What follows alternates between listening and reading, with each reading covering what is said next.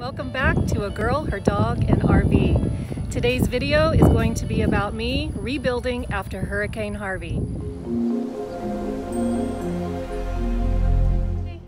August 25th, 2017. Not a good day for me. I lost my home in Hurricane Harvey. I'm back today 14 months later. As you can see from the sign behind me, I'm still not allowed on the property. However, today we did have an HOA meeting and they're going to allow us in to see our individual units and the progress that's been made.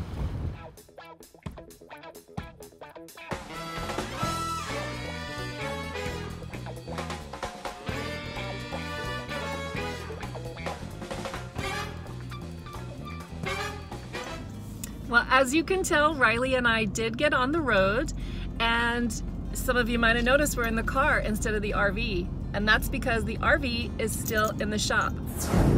So I just left Houston and I'm headed to my home. Got in the car, was just so excited about going to see my place, and I got all teary-eyed like this, and I honestly was like, why am I crying? I should be really happy. And actually I am very happy.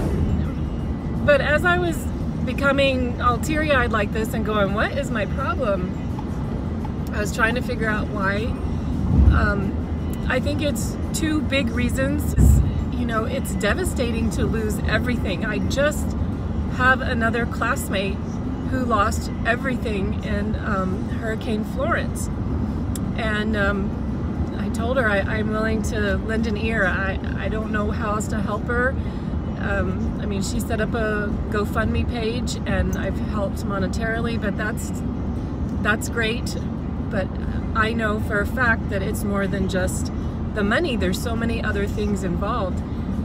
But yeah, to lose everything is very, very difficult, and to try to deal with it, it's really hard for me to put things into words when I'm feeling like this, but I'm just so proud of myself for everything that I've been through and everything that I've overcome. And it's really hard for me to admit that. I don't want to get into, you know, my past relationship, but it was not easy, and it did not make me feel like I could do much. And so when I bought this home, I think it stands for more than just a home that, you know, I own. It stands for so much more.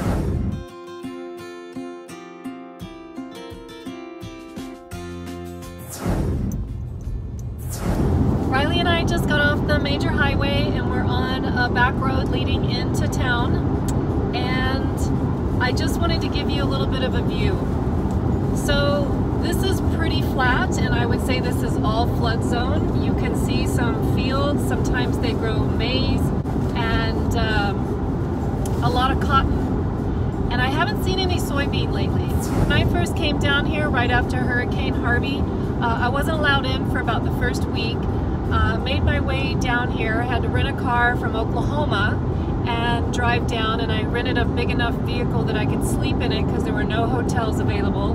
But again, that's a past story. Anyway, you could see on each side of the road things that were caught in the fencing. So you saw everything from large pieces of furniture and mattresses, clothing, personal items, anything that people had outside, just laying up against the fencing. And it was just, I just felt like I was going into a war zone. So this was my first peek at what I was about to come upon when I first went to see my place after Hurricane Harvey. When Riley and I got to Rockport, we went to a local restaurant called Moondog so we could watch the boats, fishing boats and shrimp boats come in from their day's work, and had a drink or two as we waited on a friend for dinner. If you guys are ever in the Rockport area and looking for restaurants, I do believe on my website at AGirlHerDogAndRV.com, you can click on Lainie's Dockside Paradise, and there's 4 restaurant review videos for you to enjoy. After our evening out, We went to bed quite early because we knew we were going to have a big day ahead of us tomorrow. And when we got up at the crack of dawn, we got to look at this beautiful sunrise.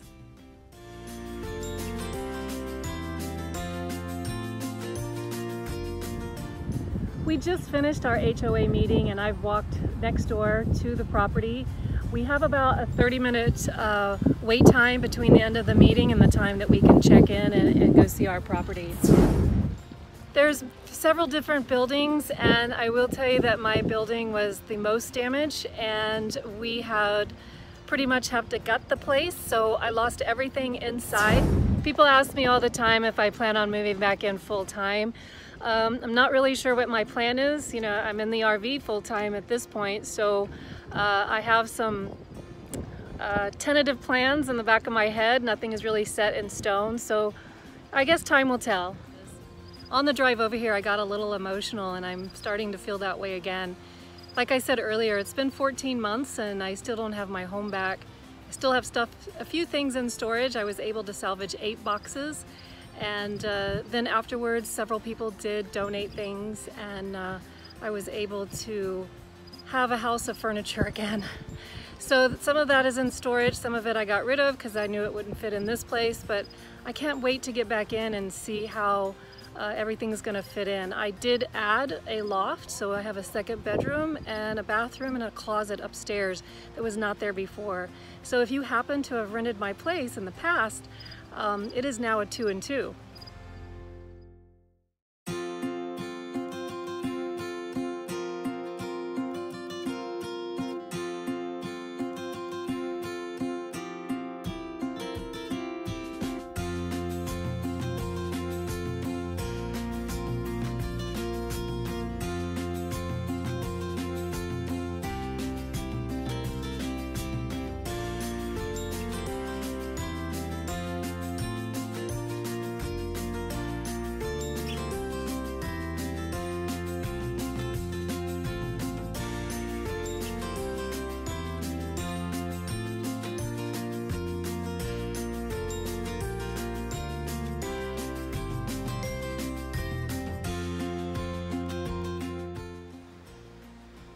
Things I'm thankful for is it actually gets pretty dark in the corner of the kitchen. So I asked them to put in 3 extra lights here, and then I have 2 here, kind of like a dining area.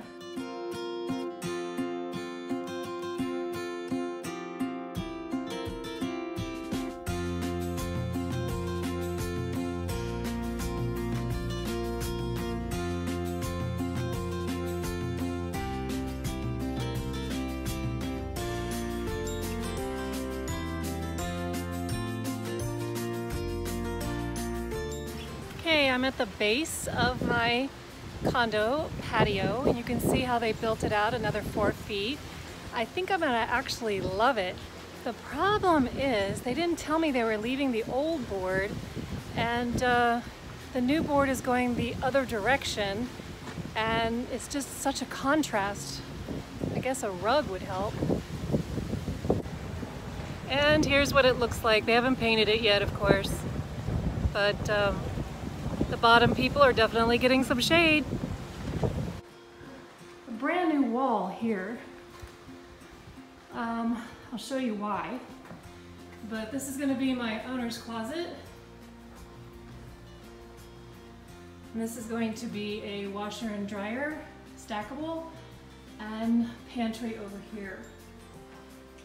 So we're back at the front door. And you can see this is a walkway into the bathroom, which is right here, and then that's a walkway into the bedroom. Okay, back at the front door, walking through the kitchen area, dining, the living room. Oh, this deck is gonna be nice. Like I said, one thing I don't like about it is they left the old wood. And you're not going to be able to see much because there's no windows, there's no light. But this is the wall that they put in so they could build these stairs. They could have left the stairs open, but I like them building a wall because it gave me a place to put my furniture. So through this door here is going to be the shower, toilet and sink. There'll be a TV here that they forgot to raise up the cable bar. And I'm going to put my 2 twin beds here with a whole bunch of extra outlets. This wall will be painted orange. This is the closet. We'll put a rod here and on the other side. And then I had them put up a wall here with an extra doorway, so this will be like a storage area for me. The owner's closet. And no one should be able to get into that. Let's see, lighting.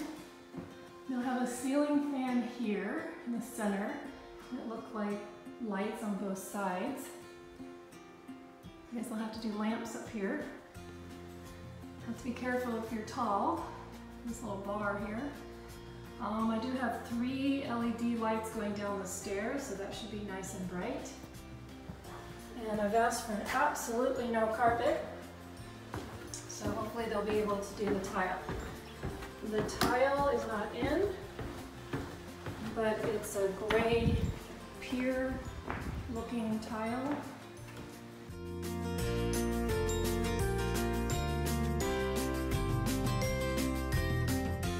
Look at my hair. This place is so windy.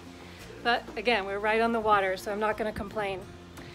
Well, hope you enjoyed the tour, and I look forward to moving back in as soon as possible.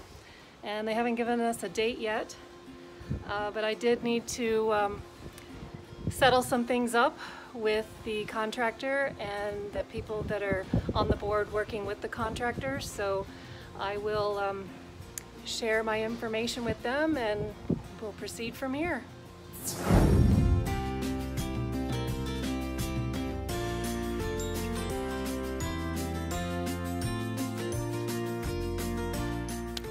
Riley and I found a really pretty pond in the middle of town. We're at a trail called the Henderson Path. Might seem a little paranoid, but Riley was getting close to the edge of the water so he could drink. And I was like, what are the odds there might be an alligator in the water? You know, this area is known for that. Yeah, Riley, I'm not sure you need to be that close. Oh, maybe I'm a little overprotective. Well, I sure hope you guys enjoyed this video. If you did, don't forget to give it a thumbs up and share it with someone who hasn't seen it. And if you haven't subscribed, make sure that you do that. I know I say that all the time, but maybe you should just do it.